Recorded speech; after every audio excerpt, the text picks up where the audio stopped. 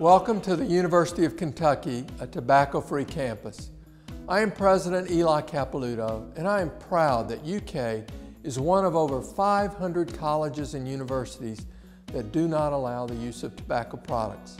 As a result, UK is a healthier place to live, work, and learn. We ask that you respect our policy by not using tobacco anywhere on our campus, indoors and out. That means cigarettes, cigars, pipes, water pipes, e-cigarettes, and all smokeless tobacco. We take health seriously at the University of Kentucky. We are committed to helping students, employees, and sponsored dependents get the help they need to quit using tobacco. Walking through campus, it can be seen that there are many beautiful attributes that add to the Big Blue Nation and its campus, but smoking and dipping is not one of them. To and from class, there are always a fleet of students and/or residents on UK's campus who are smoking carelessly. More surprisingly, the north side of UK's campus is where many doctors and/or nurses go on their breaks to smoke tobacco behind the hospital. Now, I don't know what it takes to be a doctor, but these health professionals should be the pioneers who want to stop the smoking that occurs around the campus. With all the known facts and slander towards smoking, it should be a bigger issue than what it is.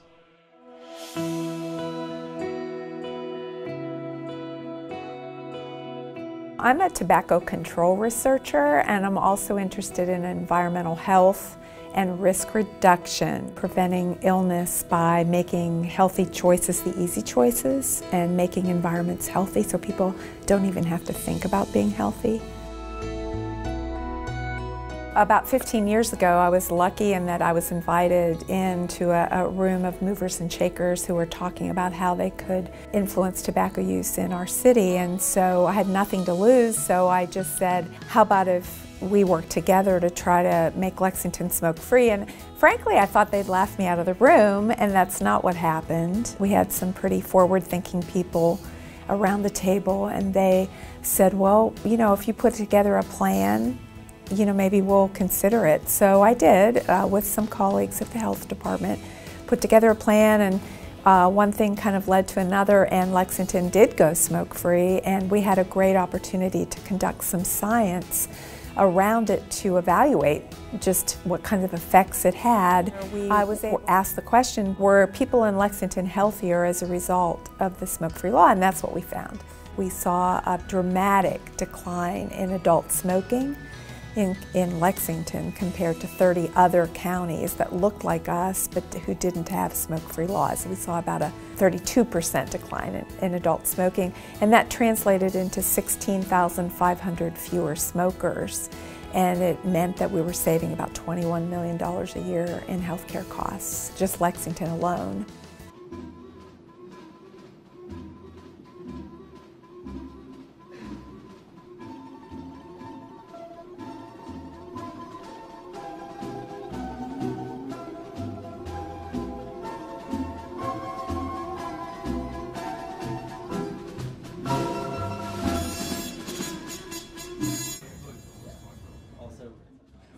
Hey, did you know this is a tobacco-free campus? Yes.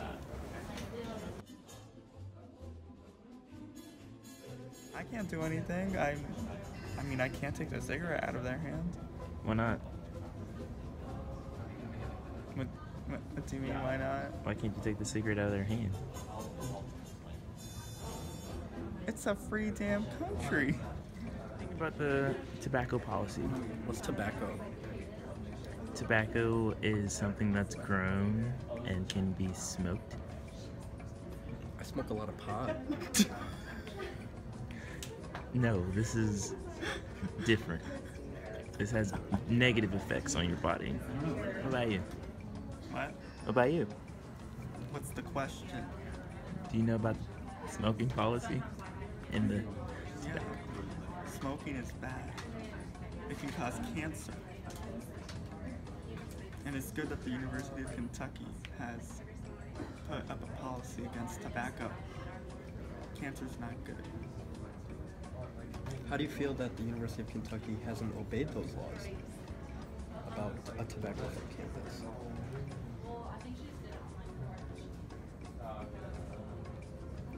And that's where we end. All branches of medicine. Doctors in all parts of the country were asked, "What cigarette do you smoke, doctor?" Once again, the brand named most was Camel. Cigarettes contain more than 4,000 chemical compounds and at least 400 toxic substances. When you inhale, a cigarette burns at 700 degrees at the tip and around 60 in the core.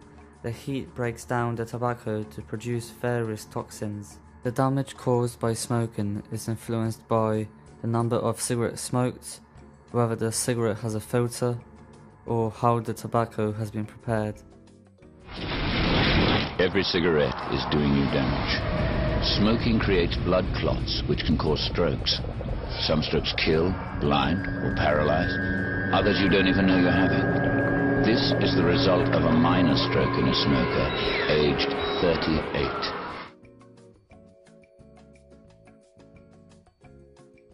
Every year, the first week in April, we collect butts for 3 days. And the first day is, we collect butts at, well, it used to be 5 different hotspots, but now the student center is gone, so now it's 4 locations. Okay. And the first day is just kind of to get everything away, and then we look at the next 2 days we collect at the same time at those locations so that we can see over a 24-hour period, just get an idea of how many people are smoking in that 24-hour period. Granted, it's not perfect because we just collect the butts. Some people might throw them out, others may be using any sort of e-smoking or chewing tobacco, but it's a pretty good indicator of how the policy is working.